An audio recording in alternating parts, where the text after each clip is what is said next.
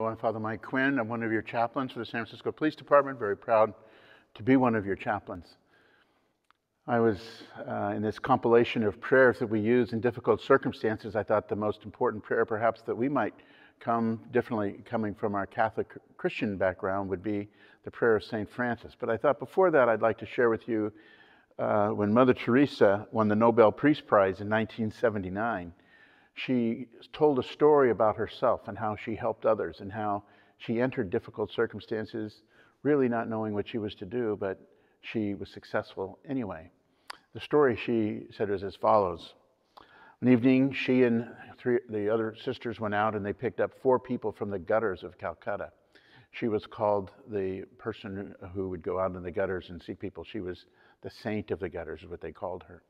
Anyway, she went out to see they found 4 people very, very ill, 1 woman near death. She told the other sisters, take the 3, and I promise I will take the sickest.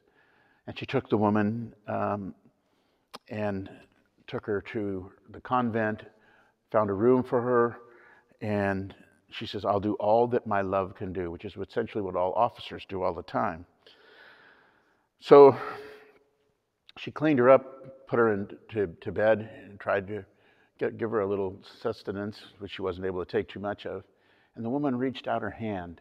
And when she reached out her hand, she said, thank you, and had the best smile on her face. Sister recounted this again when she won the Nobel Peace Prize. And she said, Mother Teresa said, this woman, she said, thank you, and then she died.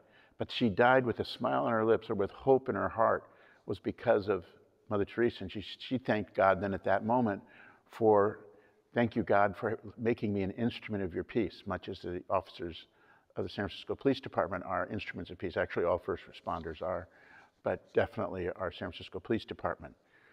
Anyway, she continued to ruminate, and she thought, what else would I have said? And she says, well, I might have said I'm in pain, or I'm hungry, or I hurt. But she says, that's the wrong focus. The focus is on the other, and that's what hopefully we try to do. And so again, with that in mind, that puts us up, that kind of is the setup, so to speak, to say the prayer of St. Francis, that we may have awareness of our own self in relation to others and awareness of the pains and hurts of others, particularly as you continue to minister them day in and day out, before the pandemic, after the pandemic, during the pandemic, during all of this, and into all the difficult circumstances you have, maybe even in your own home. And so I'd like to recite that prayer for you, the prayer of St. Francis. Lord, make me a channel of your peace. Where there is hatred, may I bring love. Where there is wrong, may I bring the spirit of forgiveness. Where there is discord, may I bring harmony. Where there is error, may I bring truth. Where there is doubt, may I bring faith. Where there is despair, may I bring hope. Where there are shadows, may I bring light. And where there is sadness, may I bring joy. Lord, grant that I may comfort others rather than to seek comfort for myself, that I may understand rather than to be understood, that I may love rather than to be loved.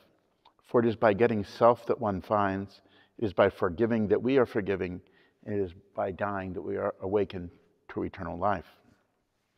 Amen. This prayer is a beautiful prayer, and it helps us to remember that if we're other-focused, we'll be aware of the wonderful gifts of the good people and even the travails we have in life, and we'll take them with just a chance for us to grow. And if you are going through a difficult moment right now, I would ask you to look at the gifts you do have and focus on the glass being half full. God bless you.